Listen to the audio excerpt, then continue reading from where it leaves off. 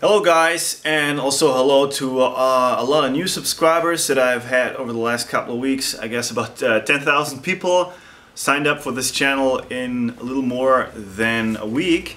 And I think a lot of you have seen like the most recent Repairathon kind of videos, and the first thing that I want to let you know is that I'll keep that kind of content coming. I'm actually working on 3 more episodes of that style. I've been really looting the scrapyards, found a lot of cool tools, but also like salvaged parts, and I'm working on upgrading things like I'm working on restoring saws, even like jackhammers. Then I found lots of cool parts that I salvaged from old equipment at the scrapyard, and I'm also working on upgrade projects like silent compressors and stuff like that. And yeah, just want to let you know that these kind of videos will keep coming. It just takes its time because there has been something of a summer break for me, and just about a week ago I had like a clean start with the new videos, and it takes sometimes a couple of weeks until the replacement parts come in, so that's why there's quite a delay. But I haven't been lazy at all actually over the past 6 weeks. I've worked on a bunch of projects that have been very interesting. I actually spent about 3 weeks in a nearby forest where I worked on the preparations, the decoration for a music festival, the Zugvögel festival, and that means migratory birds. Well, that's what people are like there. They migrate between like the forests of the Eifel in West Germany, and in the winter for the past couple of years they also made a music festival on Tenerife, and that's why they are like migratory birds. When it's winter here, they are actually on the island doing the festival. This won't happen this year, so this is the only Zugvögel festival for this year, and I've been there for most of like the preparation work, the construction work taking place in the forest, and also some of like the disassembly process as well.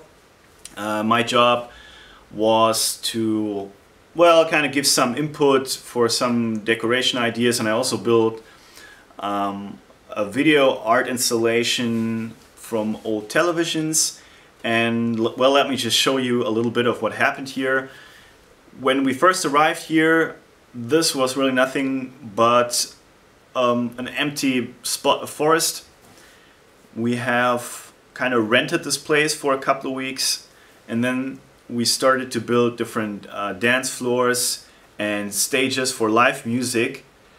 And some of the projects involved a treehouse and a dance floor that was basically made from hay. And we tried to make the dance floor kind of post-apocalyptic, so we went to the scrapyard and bought a lot of rusty metal sheets and other like old rusty parts, and tried to decorate the walls. And here we can have a little walk around of what it actually looked like after it was kind of finished. We're in the dance floor now, and we're passing the spot where my video installation could be seen.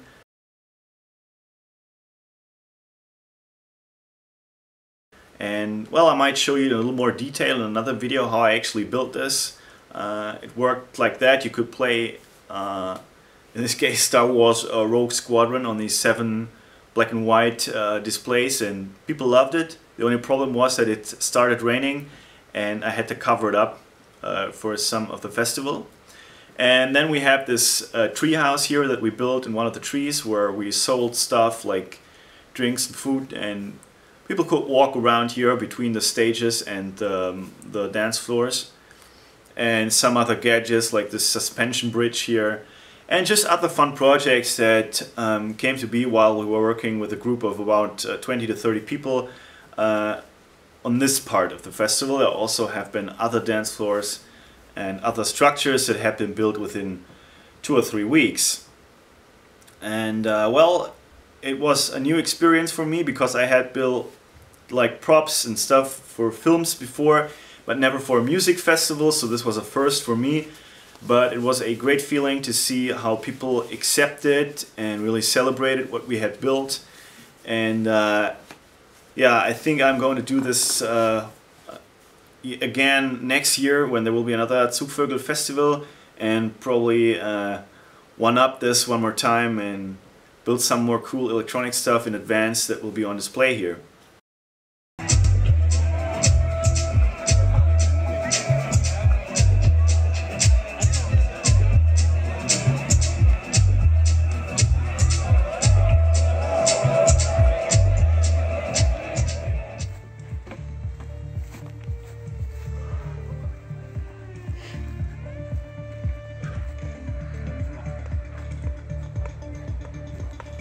Well, after the whole music festival thing was done, I had about a week to do my taxes. That's not very interesting, I'm not going to talk about that.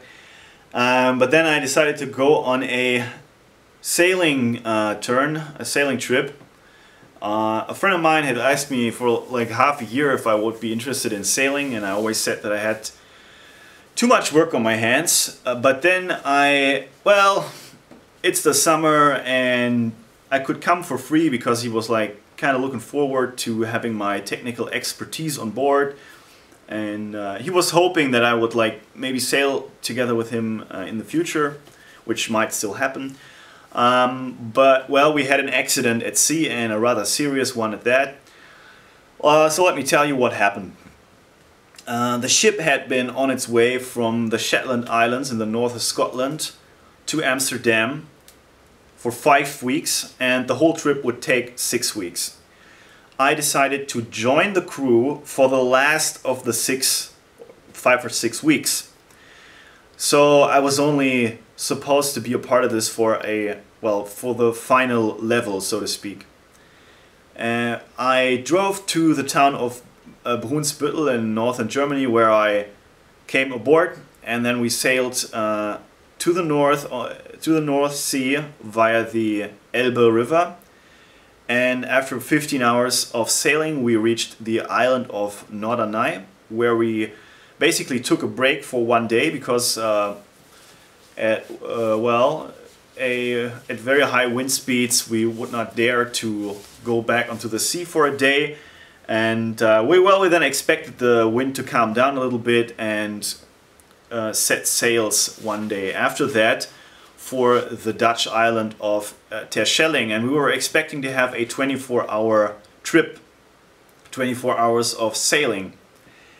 But after just 2 or 3 hours sailing on the open sea north of Norderney, we had like a major incident. While sailing at, well, moderate winds, I'd say that we were about 20 to 22 knots maybe of wind, well, in the peaks.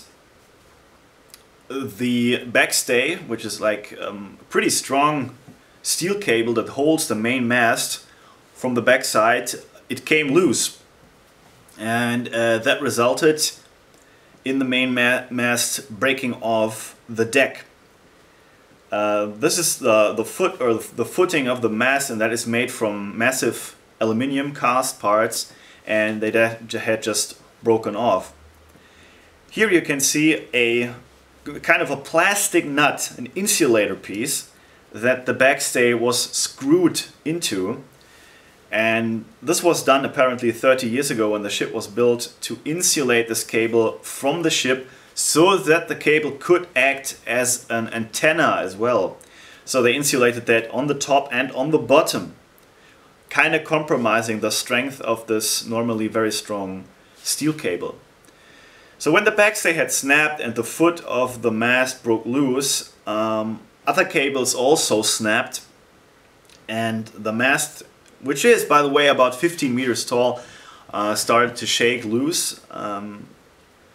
Was slashing back and forth and left and right quite violently, and with the sail also making violent movements from left to right and really ripping on the mast, and we were in danger of losing it altogether. You know, it could have broken off completely, and well, it could have tossed someone overboard, or it could have destroyed the ship. So like a 20 to 30 minute battle in my, as far as I remember, in my memory, started, where we tried to get the situation under control, which meant to take down the sail and somehow fasten the mast before we could think about actually sailing to a safe harbor. And it was only due to the skipper and the co-skipper, who are very experienced sailors, that we could get the situation under control. After that, we had an emergency call to the island of Norderney, and we then decided to sail to the harbor on the island of Langeoog, where after 2 or 3 hours of sailing we finally reached. We almost had the problem that the harbor was actually too shallow for our ship, so for a moment we thought that we couldn't even go on land there. And they say that sailing is 95% of nothing and 5% of absolute terror, and we had both of that. These 2.5 hours were really a crazy experience, because there was a good chance that we could have been hurt seriously, or people could have died if you would have been thrown into the sea. Under the situations, you have to imagine that the ship was really shaking rather violently in the wind and making terrible noises. And for someone like me, who was still kind of a greenhorn, I really could not tell how big the danger was. And well, at the end of the day, it was a weird experience, and I felt like this could have been it. So it was kind of hard after we returned to the mainland to go back to business as usual. I had to think a little bit about my life and how things will go on. But well, long story short, if you have a ship like this and you can say that the backstay or any other of the cables are like connected to these old plastic parts, replace them, because the damage on this ship is now like, I think, in the thousands of euros, and lives could have been hurt. People could have been hurt.